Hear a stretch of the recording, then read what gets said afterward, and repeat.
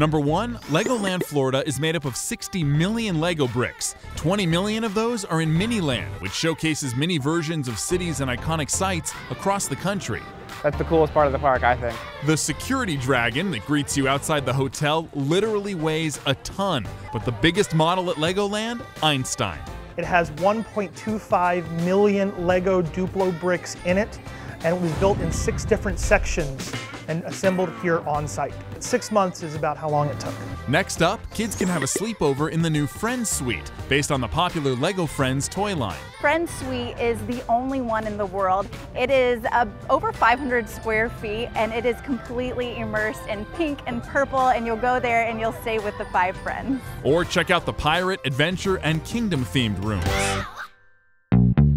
Number 3, families can take workshops from actual master model builders. You might call them the park celebrities. Most of them grew up playing with Lego bricks themselves. This is the opportunity for our guests to get a one-on-one, pretty much conversation with us to find out the tips and tricks that they want to know to build their Lego models at home. I like to build with my imagination. The workshop is free for hotel guests.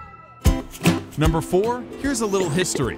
Legoland is located on the historic site of Florida's first theme park, Cypress Gardens. They've kept some of the botanical gardens, and just like the old park, still have a popular water ski show. But this time around, it features Lego favorites like Captain Brickbeard. And number 5, every Lego model you see in the park can be built at home. So kids can really use their imagination, and they can create things just as grand as our master model builders. And those are 5 things you didn't know about Legoland Florida. This segment was brought to you by Legoland Florida.